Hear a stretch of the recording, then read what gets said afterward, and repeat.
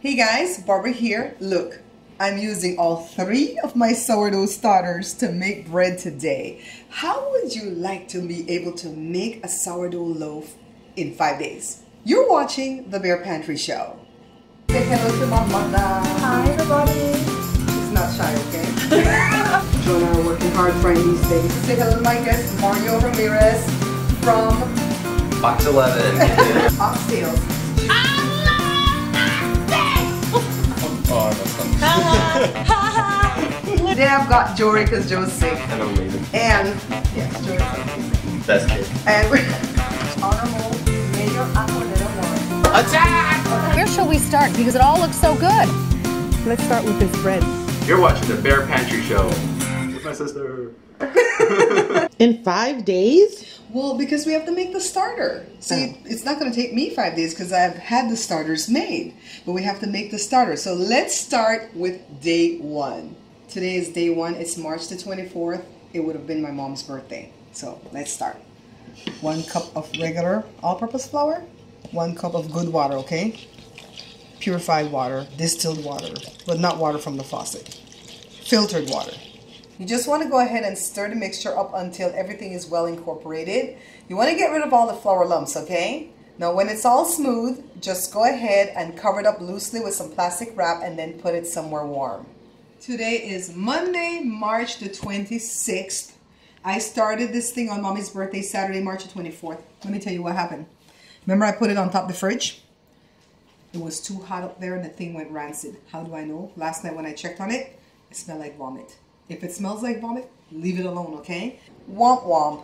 That one went bad because on top of the fridge was too warm. When I say if it smells putrid, leave it alone, I don't mean leave it alone and use it. I mean throw it away, okay? So I started the new one and I just made sure that I didn't put it under the heater vents or anything like that. And I just left it on the counter near the sink and covered it up loosely. And now 24 hours later, it's time to feed it. Now to feed the starter, it's very simple. All you have to do is pour off half of the mixture and toss it down the sink or throw it in the trash. And then to that, add half a cup of all-purpose flour and half a cup of the filtered water again. So you do that like every 24 hours or so. I say every 24 hours or so because if you're doing it like at 10 in the morning and you've forgotten you're doing it at midday, you're still going to be fine. But don't do it like start this morning and then do it tomorrow night. So just about every 24 hours or so, all you got to do is just throw off some of the mixture and then add back in half a cup of flour and half a cup of water. And then at day 3, you can do fun stuff with it. Take a look. Today is March the 28th. Remember, I started over again on the 25th. So the 26th is day 1, 27, day 2, 28, day 3. I gave this a stir just now. Look at all these beautiful bubbles in here. This is actually ready, but I want to feed it one more time because I want to show you guys what to do when you're feeding your starter, for the rest of the life of the starter. When you're tossing off half of it, I want to get to about a cup. Get about a cup of starter. This is going to be what's left behind that you're going to feed, right? Usually with a half a cup of flour and a half a cup of the good water, the filtered water. So let me set that aside. I'll do that in a minute. But I want to show you guys what you can make with the stuff that you were going to throw away. You can make sourdough waffles, all right? So 1 cup of starter, 1 egg, half a cup of milk, 1.5 teaspoons of sugar, 2 tablespoons of butter. This is a 1/4 teaspoon of salt and 1 cup of flour. Toss it all together in here. Mix it just like a batter. And just put it in a waffle iron. And you will get some beautiful crunchy waffles. You don't have to separate egg yolk and egg white and all that stuff like when you're making fresh waffles, not sourdough waffles, all right? So just wanted to show you something that you could do. I'm gonna go ahead and feed that now. And then Friday, I'm gonna make bread. I'm gonna feed it another day only because I don't have time to make the bread tomorrow. But you could actually make bread on day 4, all right? But I'm gonna do it on Friday.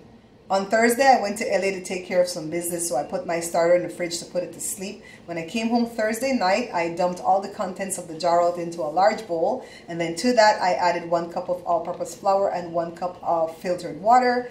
I stirred it up until everything was smooth, and then again, I covered it loosely with the plastic wrap and just left it on the counter while I slept. Now it's Friday morning, and it's time to make bread. So this is what I've done.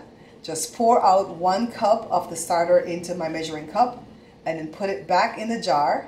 To this, I'm adding half a cup of flour and half a cup of filtered water because I'm going to make the mother. So what I have left behind is actually called the sponge. I've proofed the sponge. So now it's time to make bread, and it's very simple. This is about 2 cups of starter that's left behind. It might not be quite, it might be a little bit more, but it's pretty close. To that, I'm adding half a teaspoon of salt, 2 tablespoons of olive oil. No, a lot of people don't put the oil, but I put the oil because I want my bread to be a little bit softer. And 2 tablespoons of regular white sugar. Now the rest is easy. Just add flour until a dough forms. So you just keep adding and adding and adding and adding. And you make a nice soft sticky dough like this. Set it aside to rise, put it in the oven, but don't turn the oven on. It's going to take anywhere from about 8 to 14 hours to rise. Now some starters are a little bit lazier than others. This should not be lazy because it was freshly made. It's not going to be as pungent as the stuff that I've had in the fridge since 2015, but it's going to be really, really good, all right? So after the bread rises, after the dough rises, I should say, re-knead. And I always make it into a loaf because when I make it round, if I don't have the perfect size round pan, the bread kind of loses its form. And I don't like that. So I make it into a loaf. And to make a loaf, all I do is kind of roll it into a rectangle.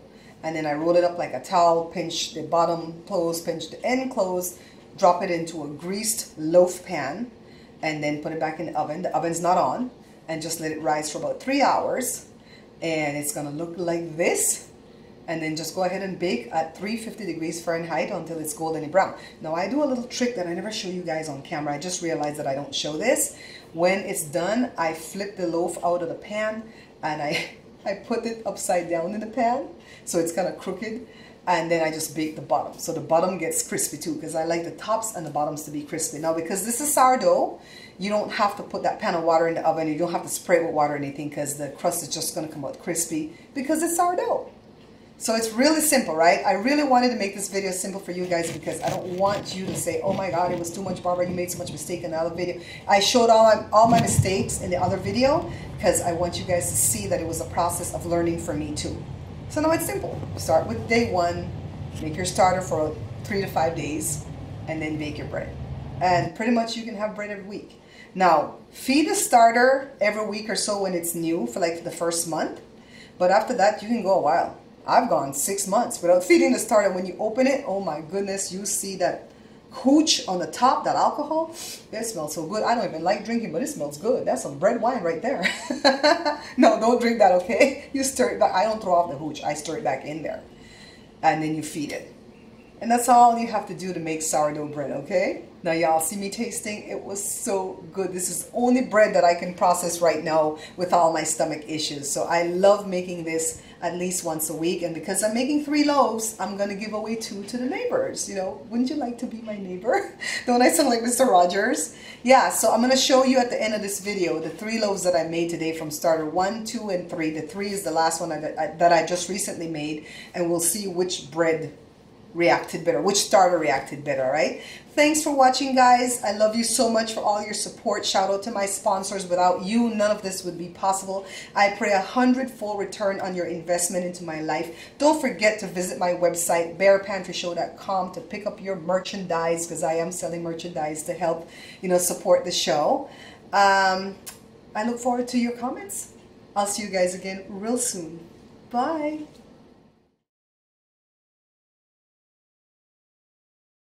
Thanks for making it all the way to the end of the video. Don't forget to check out my other channel, Bear Pantry Talk, for reviews and family vlogs.